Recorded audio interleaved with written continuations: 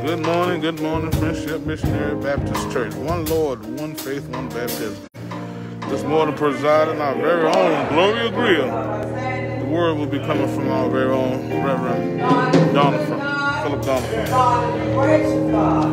He's a glorious God. He's magnificent. We uplift Him. We praise Him. We worship Him. We adore Him. We lift Him high in the sanctuary. Anybody come to give us some glory? Anybody come to give us some honor? I thank Him for who He is in our lives. I thank God. He's united us together with one family, one faith, one Lord, one faith, one baptism. Amen. In the name of Jesus. God is good. I welcome the Holy Spirit in this place. While I welcome you to let the Holy Spirit have His way in your life. Amen. Let us go to God in prayer. Our Father, which art in heaven, we come this morning saying thank you, Lord, for you've been so good to us. You keep on covering us. You keep on watching over us. God, we thank you for your grace and your mercy. We thank you for your strong arm of protection. We thank you, God, for you always looking out for us. We just thank you and praise you. We can't thank you enough, God, for you and you alone, our God, and beside you, there is none other. Father, we just thank you for allowing this service to be what you will have it to be. And you woke us up, God, to get here into your sanctuary, your house of prayer. Bow down before you and worship you. And we say thank you. Thank you, Lord. In Jesus' name we pray. Amen. Amen. Our scripture for this morning is the 84th division of Psalms, beginning at the 10th verse.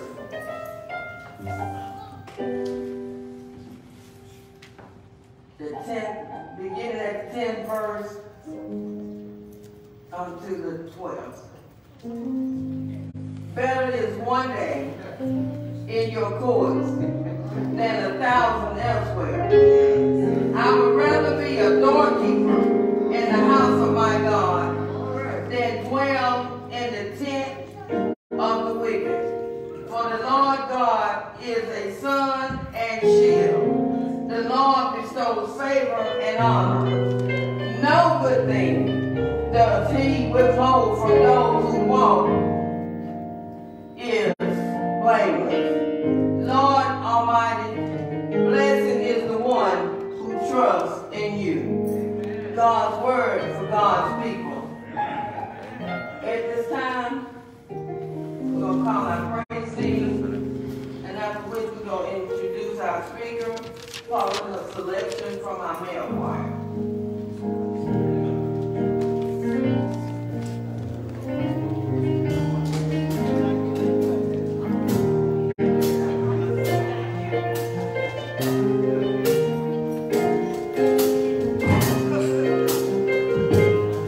Praise the Lord, everybody. Come on, praise the Lord, everybody.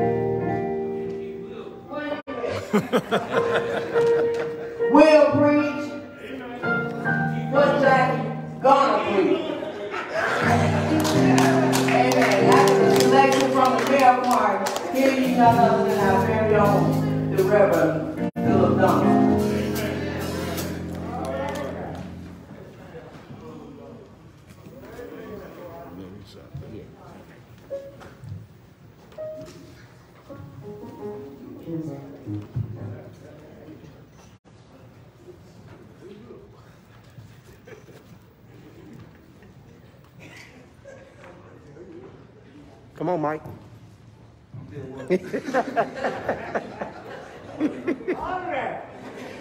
I was singing when somebody touched me.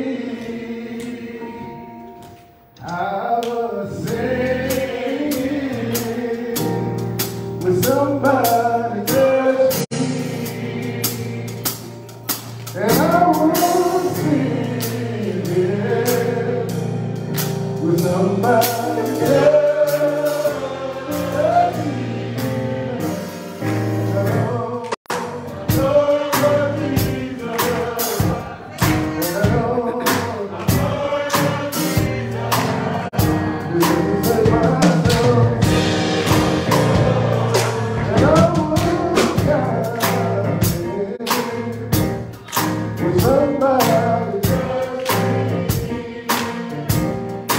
I was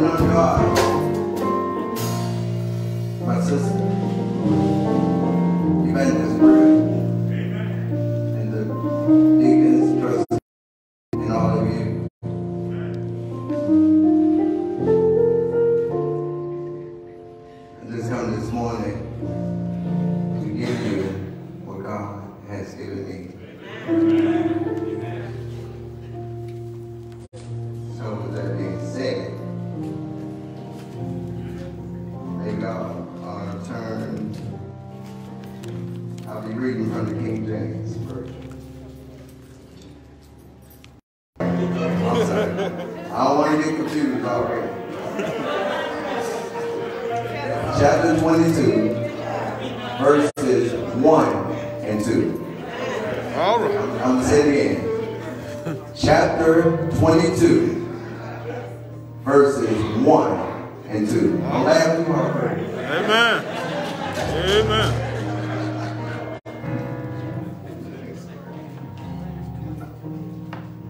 And it reads, and it came to pass, after these things, that God did tempt Abraham, and said unto him, Abraham. And he said, Behold, here I am. And he said, Take now thy son, thy only son Isaac, whom thou lovest, and get thee into the land of Mount Moriah, and offer him there for a burnt offering upon one of the mountains which I will show thee. Grass withered and the flower fade, but the word of our God will stand forever. You may be seated.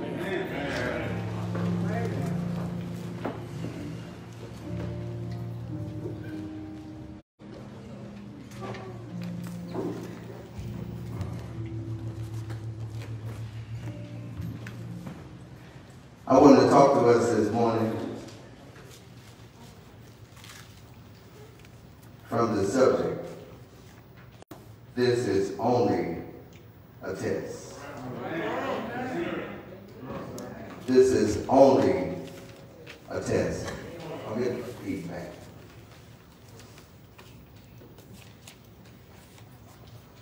Whatever you're going, whatever you're up against, wherever you're going through, this is only a test. When I was coming up in going to school, and my teacher, she would come around on a Monday, and she would hand out material. And she'd say, well, everyone study your material. At the end of the week, it's going to be a test. And so I said, well, if it's the end of the week, that means it's going to be Friday. So I played around. So I was upset. I said, well, hold up. How are you going to do a pop quiz? I'm not ready. Wasn't ready for the test. Didn't study for the test. And didn't know that the test was coming. Isn't that like God? God will test us on things that we don't even know that is when it's coming. All of us in this sanctuary this morning is either going through a test, coming out of a test, or headed toward a test. But the good news is, it's only a test. Abram whose name means exalted Father in chapter 17. In chapter 22, he is called Abraham, the father of many nations.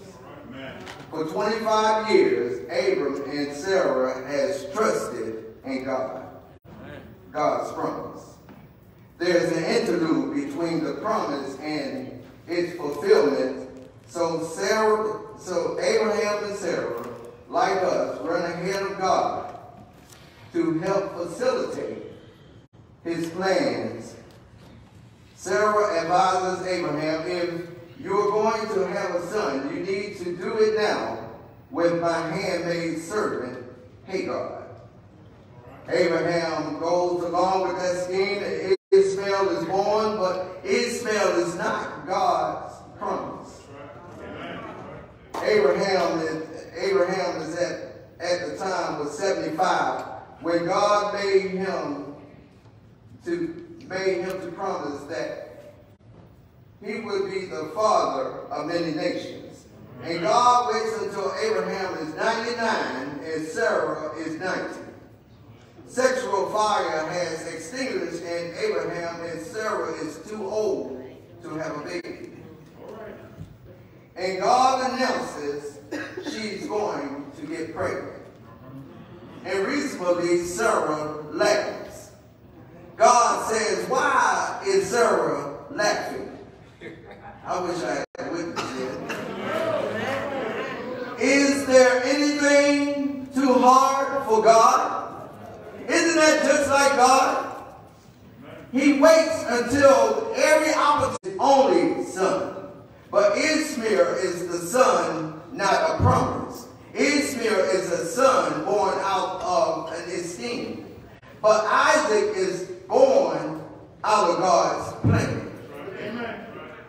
He's the son of promise, he's the son of prophecy, and he's the son of Abraham's old age. And God one day calls Abraham to bring him up to Mount Moriah to kill him, to sacrifice him on an altar. Amen. Now that request of God is not only puzzling, it's absolutely wrong. And the Holy Ghost let me know how Abraham was able to do it. Because Abraham had faith in God. Amen. He had faith in God. The difference you're going to make. I don't know what difference you're going to make in this situation, but I trusted you in the past, and you always come through. So whatever you tell me to do right now, I'm in your hands, and I trust you with my future. See, I look at the biblical studies that when we think about how things are impossible that God can do, and I look at things like, because it's impossible. It's a lot of things that are impossible for David to take a slingshot and kill a giant 9 feet 9 inches tall, 450 pounds. That caused us in our mind not to believe it unless you put God in it. And when God is in it, the Red Sea opens. When God is in it, Jericho walls fall down. When God is in it, David slays the lions. When God is in it, Gideon routs the Midianites. Because when God is in it, that makes a difference. Amen. That makes a difference. Go ahead. Too often we approach this story like God is on trial. But it's not God's character that is in question. It's Abraham's character that is in question. All right. It's Abraham that is on the scene. Now, if you grew up between 1963 and 1997, you heard this message right here more than once. This is a test. Amen. For the next 60 seconds, this station will conduct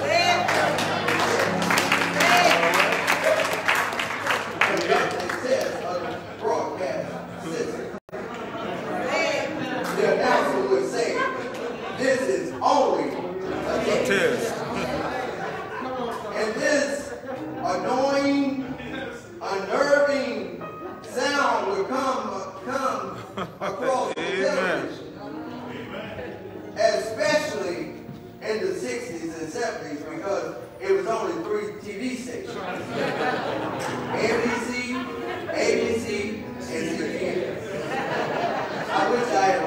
It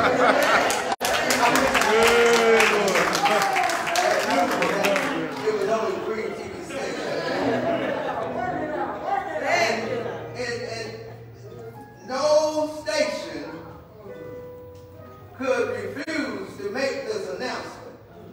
And whenever the announcement came on, the announcer said, if this were an actual emergency, you would be instructed. I need to tell somebody in this church this morning, this is only a test. For the next 60 seconds, this would be a test of the emergency broadcast system. If this was an actual test, God will show up. I want to press this on you this morning, in somebody's heart this morning. God will go after anything you trust more than Him. Yes, He will. Until you put it on the altar. Go ahead. Say, God will go after anything you trust more than Him. That's right. Until you put it on the altar. That's right. Testing. 1, 2. Testing. God will go after anything you trust in more than Him. Yes. Until you put it on the altar. Yes, He will. You got to put your money on the altar. That's right. You got to put your family. He'll go after you.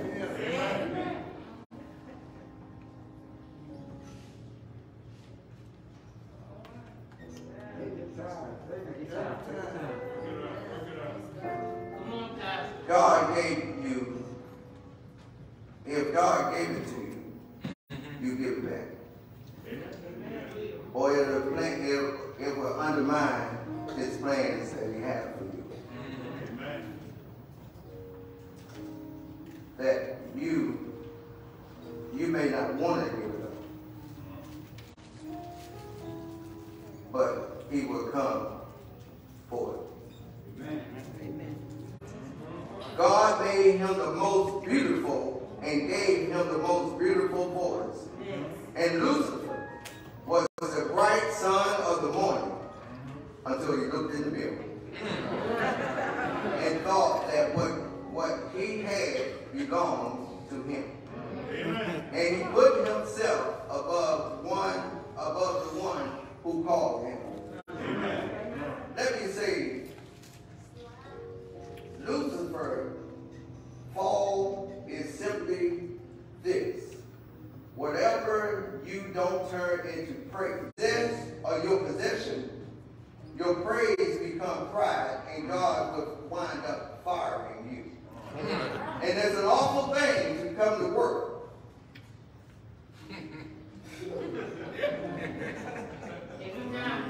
There's an awful thing for God to fire you, and you keep coming to work.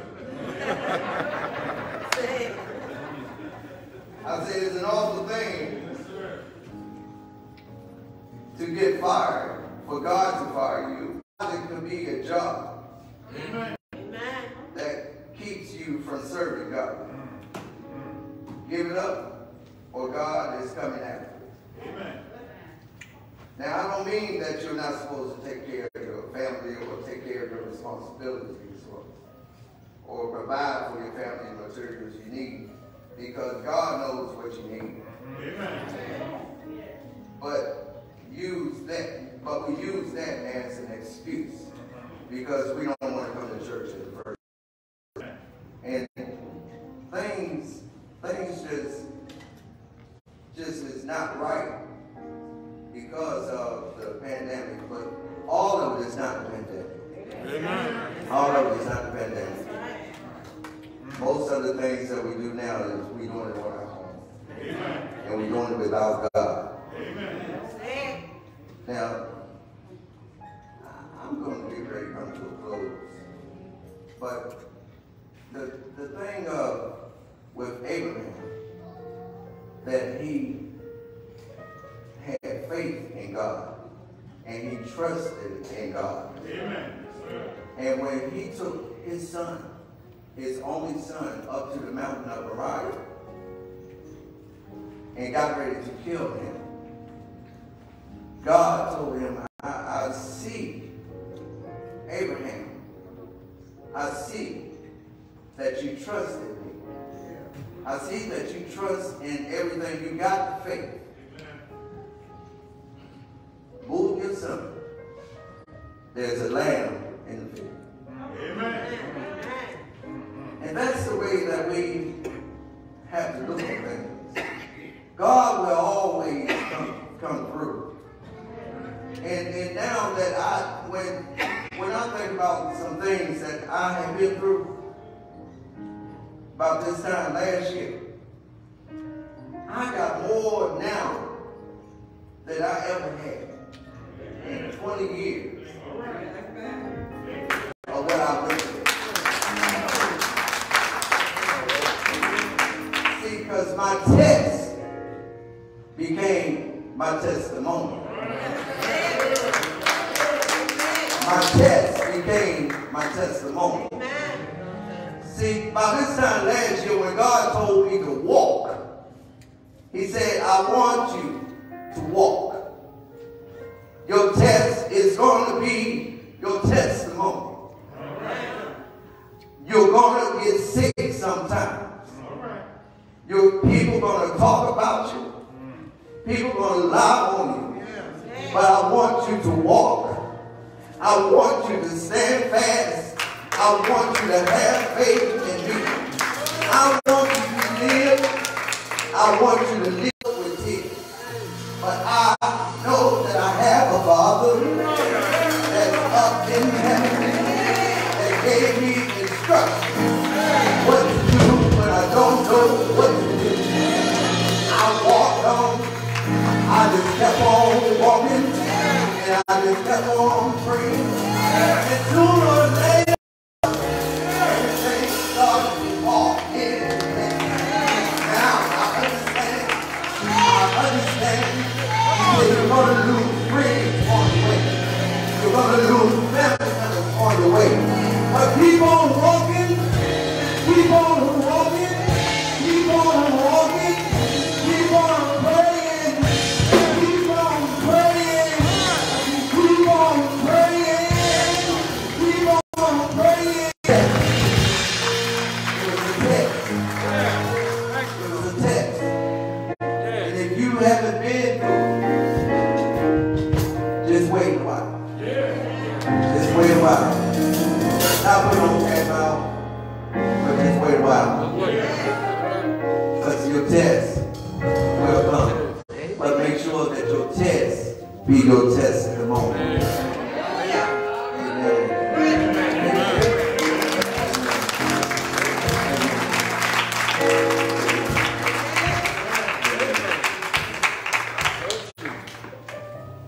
Now we will, the doors of the church is open.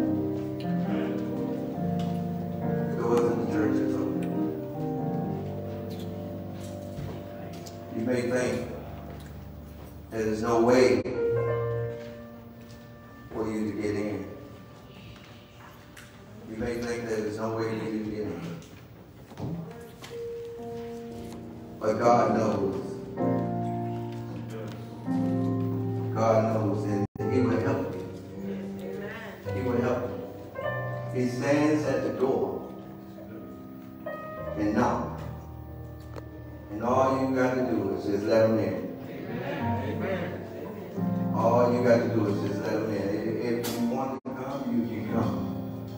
You can come by letter, Christian experience, or baptism. He just wants you here. He just wants you in the family. He just wants you in the family.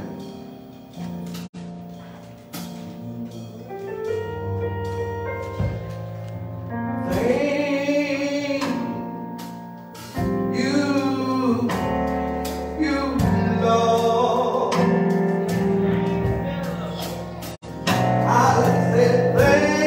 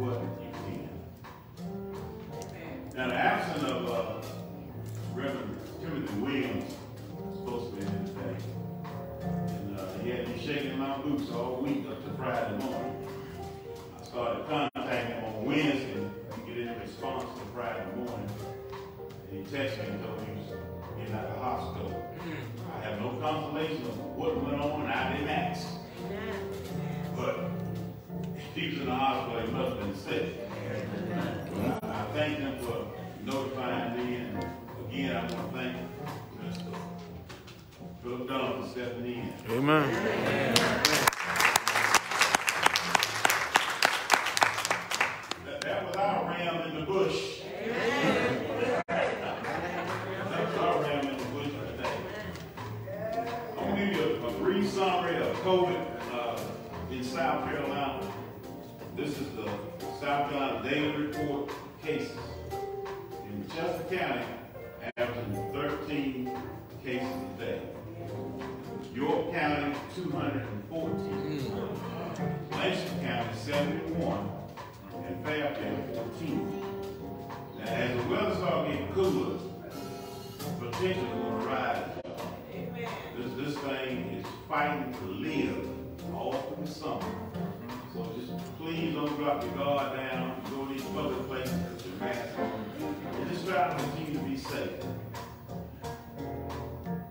Vaccine doses given year to date, where really COVID started in South Carolina, is 7.78 million. Fully vaccinated, 2.97 million.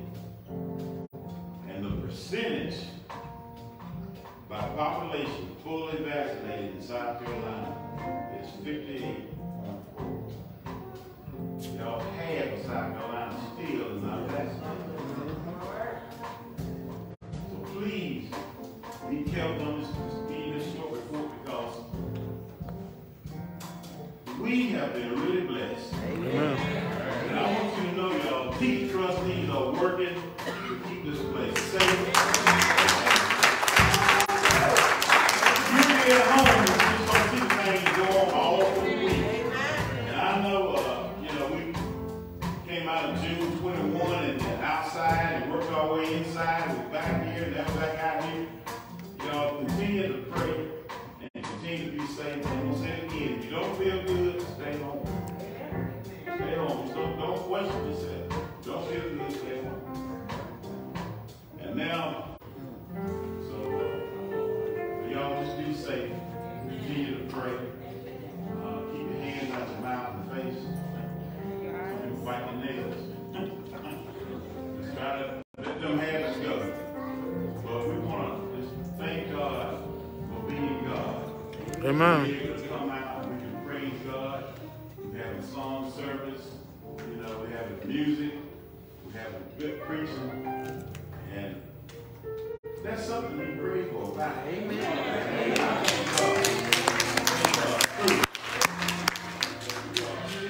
Here. I just want to, again, thank Mr. Don for stepping in. Amen. He didn't question nothing. Amen. So we're going to turn the service back over to him and go through our